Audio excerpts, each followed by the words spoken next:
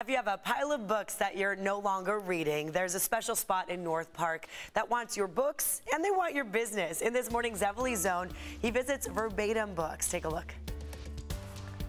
As the son of a San Diego librarian, this is a story I had to tell.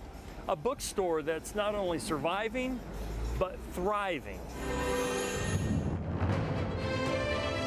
We have cookbooks, we have craft books. When was the last time you heard about a bookstore This is the original side of the store. knocking down walls to make more room? This wasn't enough space. That's You had correct. to expand. We did, yeah. Justine Initze, the owner of Verbatim Books, loves to watch the faces of customers when they walk in the door. They're like, oh, like I didn't know a bookstore could be that way. I thought bookstores were all dusty and old and, you know, going out of business. Selling books can be boring, Oh yeah, that's one of our Halloween decorations. but not if you turn the everyday experience into a happening. As you walk around the store, like we really, you know, a lot of these little pieces, I just will find them. I think they're cool. I know that you can check your hair. I feel like Harry Potter's gonna jump out and go like this. What do you call this? So this is I guess we call it our bookshelf mural. If this building's exterior is the cover to Justine's book, Whose idea was this? This was also mine. just wait until you see what's inside. I think this is the most eye-catching part. Creativity overload.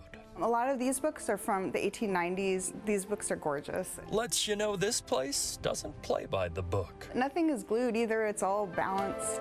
98% of Justine's books are used, and most only about $5. I like coming in here because the books have personality. It's unique. It's unlike any other bookstore that I've been to. That little section right there is a bunch of books from the 50s. They take time to talk to you. They take time to see what you are interested in. It's got a cool vibe. It's in a cool place. You just want to hang out here.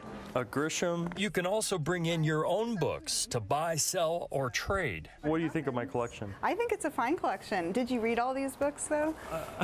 Of my 5 books, Justine was interested in 3. This is probably going to be the bestseller of your collection. Really? In return, she gave me Have you read The Handmaid's Tale? They'll probably just eat it up. When you were young, Yeah. what was your dream job?